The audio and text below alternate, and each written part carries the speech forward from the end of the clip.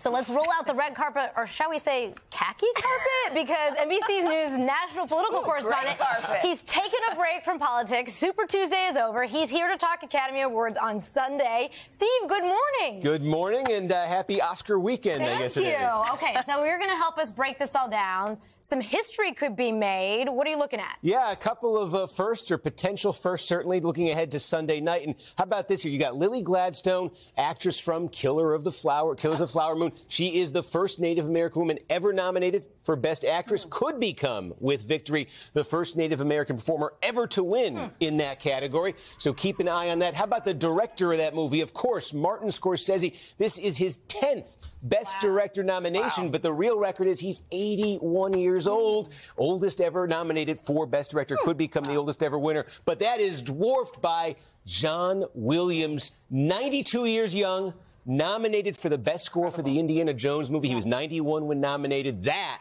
would be a record in and of itself. Wow. That's incredible. We're used to hearing you break down election voting. How about Oscar voting? How does it work for Best Picture? Yeah, so there is a little political parallel here. There are some places in the country, I love these things. I love little election trivia as much as anybody, but they do something called ranked choice voting. And the idea is when you got multiple, not just a battle between two, but multiple candidates, multiple movies, you rank your choice. This is my first choice movie. This is my second choice, third choice, and so on. So they're doing that for Best Picture this year. So just as an example here, there's 4 movies. We'll call movie A, B, C, and D. And you see them right here. Now, let's pretend you're a voter and you picked A, movie A, as your choice for Best Picture, but they tabulated all the votes, and movie A comes in last place the first time they tabulated. So what happens? If you voted for movie A, they then look at your ballot again. Second choice, second choice, second choice, second choice gets added to the tally of the other ones, and until somebody gets to that 50% mark, they keep doing this. It's how they get consensus, or the closest thing you can with this many movies nominated. Easy. Yeah. That is so insanely confusing.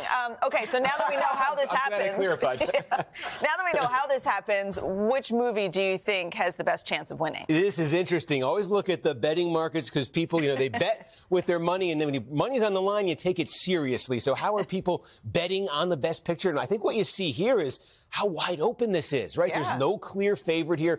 Oppenheimer is the favorite, but 6-1 odds, right behind the Paul Giamatti movie, The Holdovers there at 7-1, Poor Things, Anatomy of a Fall, Killers of the Flower Moon, all single digits. But the longest shot on the board, Past Lives, only 14-1. So honestly, this is the kind of year that says to me, wide open, anyone's guess. To watch. Just reminds me of how much I haven't seen this year. Yeah. That surprises me. Oppenheimer swept award season. Yeah. Right. So let's see what happens. We will. And put your money on any of them. You could make a dime off this. Okay, you have a trivia question for us. Yes, we do. So how about this? Let me call this up on the screen and see what you think of this one. So, which of these holds the record for the most Oscar wins by a single film? Okay, because Oppenheimer could potentially break this record this year. Is it Ben-Hur? Is it Titanic? Or is it The Lord of the Rings, The Return of the Ring?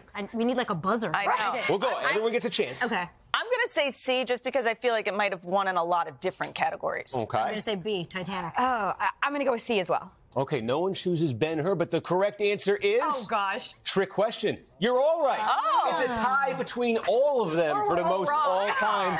And Oppenheimer, with 13 nominations, could break it, but that would take a big, big night for Oppenheimer, so we'll see.